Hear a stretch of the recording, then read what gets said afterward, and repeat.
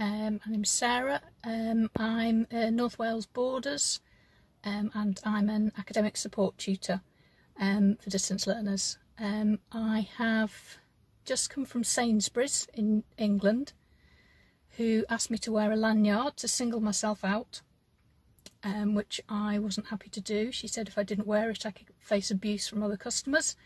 And I pointed out that she should be keeping me safe from those other customers. She said she couldn't do that, and the only way to be safe was to wear a lanyard.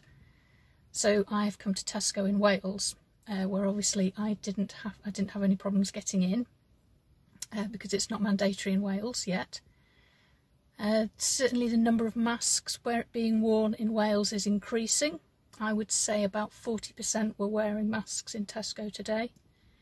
The tension is rising daily. You can feel the tension in the air.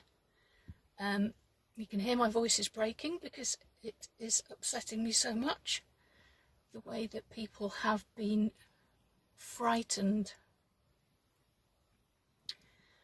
into submitting to these things.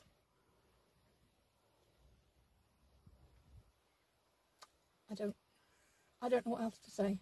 It's just scary the way that this country is going, and that people can't see it, and that people can't educate themselves. There is no critical thinking. Nobody questions anything. They just accept what they've been told by the media. And it really worries me. It worries me for the future of my children. It worries me for everybody's futures.